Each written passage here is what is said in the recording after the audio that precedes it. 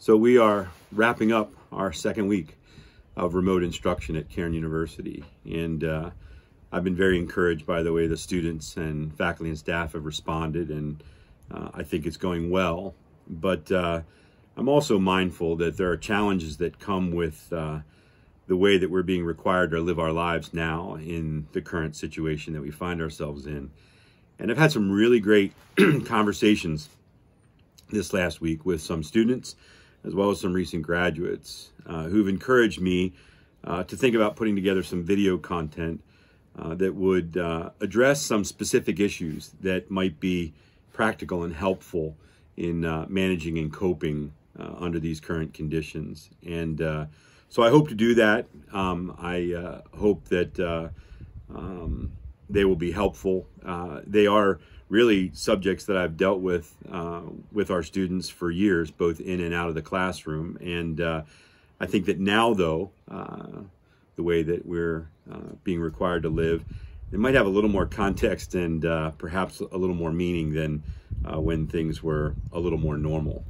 In fact, the thing I want to talk about today is the issue of structure and patterns, and that issue of normal is key in thinking about that whole issue. You know, I was reading some things today where people are referring to this as the new norm, and I hope not. I'm praying that this is a temporary norm, and that things will settle down and will return to a way of life that is more similar to what we were accustomed to prior to COVID-19. But that's what we want. We want things to be predictable and consistent. In fact, recently I was watching the news with a psychologist being interviewed about the impact of school closures on students. And one of the things that she said, and quite astutely, is that what students need is structure and routine and consistency. And yet, with the closure of schools, for many students, that was a place where they had all of those things, and now that's changed. And while she was speaking specifically to the K-12 world, it certainly applies to higher education, and in my view, applies to all of us, because we are creatures of pattern. We have a way of life that we become accustomed to and that we get comfortable with, and all of that's been upended. Our entire lives have been upended, and we're so disjointed now and isolated in so many ways, and having to use new tools and new ways of connecting and interacting with one another. And there seems to be very little that is consistent and predictable, particularly with the fluidity of the situation and things changing, and recommendations and guidelines that are constantly in flux, and not knowing when this might end. And so let me offer just a few thoughts about the importance of finding some degree of structure and being mindful of patterns that we set. You know, it's not that difficult to think about how this works in our lives. We find ourselves all of a sudden in a world where we're taking classes remotely, and we don't have the same social structures, and we're not with our friends, and our routines aren't there, and we're not able to go to the gym or the fitness center, and we're not able to get together in social settings, and not able to attend meetings, and for some of us, not even able to attend worship services. All the things that are part of the structure of our lives have changed. And what happens to us is, in the absence of that structure, we find ourselves a bit adrift. And that's a dangerous place to be, because what happens is we find ourselves falling into a pattern of behaviors without really thinking about it, without really being intentional. That's the danger of drift. You didn't get there on purpose. And the problem with it is, once you find yourself in some place you don't want to be, and you didn't really pay attention, and all of a sudden you're there, it takes an awful lot of work to get back.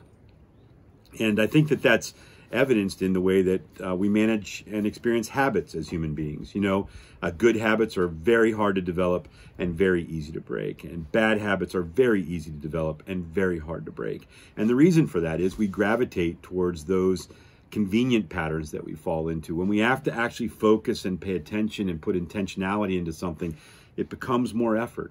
And my concern, as I've talked to students and friends and alum and parents of students and folks who have maybe a more crowded house or apartment than they had in the past, is that we find ourselves drifting into patterns, even with regard to practical things like sleep. You know, it is a very important thing for us to be regular in our sleep, as best we can, to go to bed at a regular time, a relatively regular time, and wake up at a relatively regular time. Now, for college students, you know, that is hard to do because you have assignments and you plug away one night deep into the night. But what you have to be careful of is that you find yourself staying awake watching movies or television shows, or you're streaming something, you're binge watching, or you're gaming, and all of a sudden you look up and it's 3 a.m. and you go to bed and you decide, well, I can sleep in tomorrow. It's like a snow day, and so you sleep till noon. The problem is this isn't a snow day. It's not even 3 snow days. This is going to be weeks and weeks of this approach to living. And so we need to be disciplined about sleep. Our bodies require rest, and we need to be consistent. And I used to share with students in my psychology class all the time the importance of being careful about your sleep cycles. We sleep in 90-minute cycles. We need to sleep in blocks of time that are in 90-minute cycles, 90 minutes, 3 hours, and so on. And taking hour-long naps slows your systems down, slows your brain down. If you're going to nap, if you feel the need to do it, don't blow an afternoon with a 2-hour nap. Stick to the structures of a 20, 25-minute power nap and get a good night's sleep, 6 to 8 hours, a little bit more if you need it. But try to go to bed around the same time. Try to wake up around the same time. Try to bring some structure to your lives. Try to establish some patterns. Take a walk at a regular time every day. You can't get to the gym, or you can't go to a fitness center, you don't have home equipment. Take a walk around the house, take a walk around the block, go out and do the steps in the apartment building. Something on a regular basis to create some structure.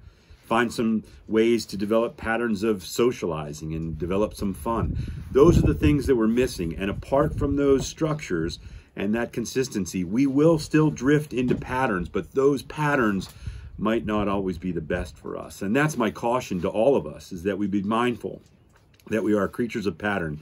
We drift into patterns, but let's not drift into patterns that are to our detriment. We have responsibilities to carry out. We have people to encourage. We have things that we can be doing to make the most of the time that we've been given, even in the midst of this crisis. And so I would just encourage you to be intentional about the way you live, about the way your life is structured, even in the midst of the unstructured way in which we're living right now, that you would bring some consistency to your lives, even in the midst of inconsistent days, that you would develop some routines when nothing in the world around us is routine these days.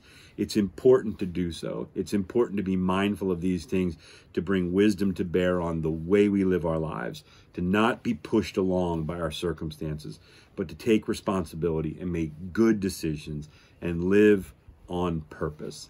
And if we can do that, I think we can manage the monotony and the idleness and the isolation a whole lot better. I hope this has been helpful to you. I'm striving to bring these principles to bear on my life every day, and would encourage you to do the same.